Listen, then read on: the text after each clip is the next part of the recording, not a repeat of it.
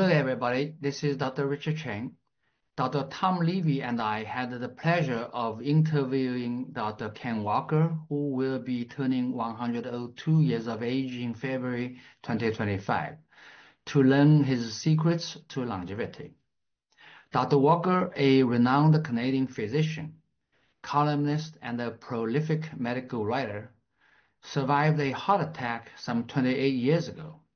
Rather than taking statins as his cardiologists recommended, he took high doses of vitamin C, about 10,000 milligrams per day, along with other micronutrients.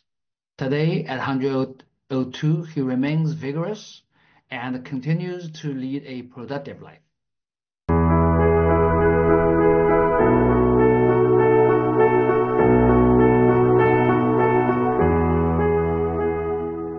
Let me ask you this, Dr. Walker.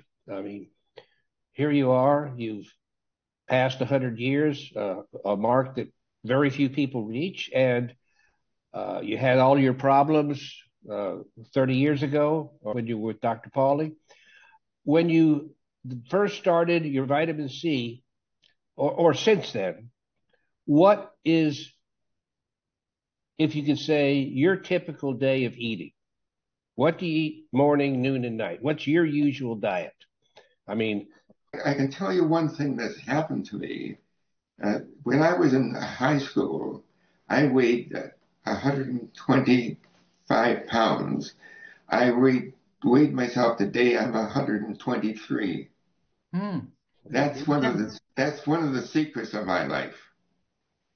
I think obesity and type 2 diabetes is the great peril of civilization. And our healthcare system is going to go broke unless we do something about it.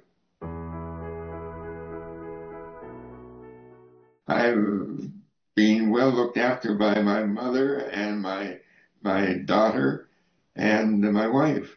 I think we have a relatively good diet. We're not perfect. Okay. But I watch my weight carefully. And I think that has a great part of my survival. Sure. That's pretty interesting. 1 ounce of rum at the end of the day.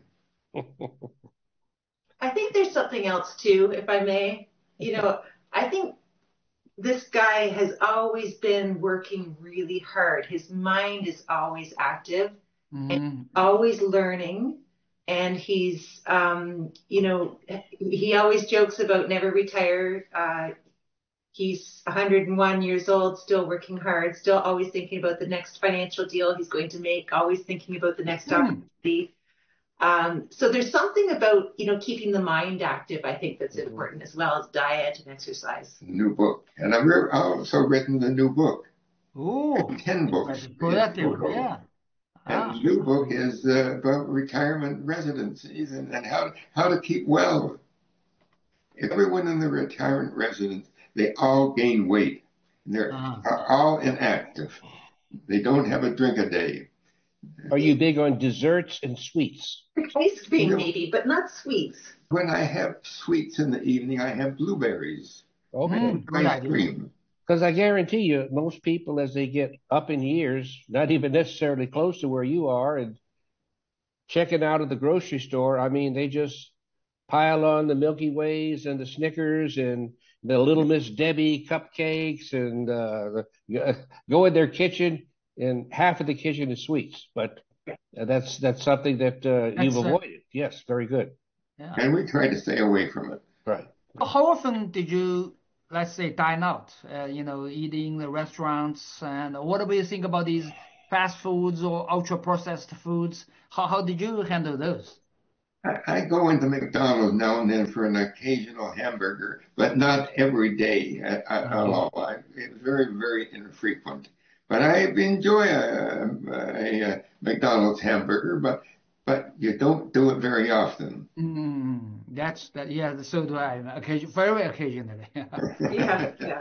That's the idea. We still need to live a life, you know, once in a while. Yes. And I've been happy.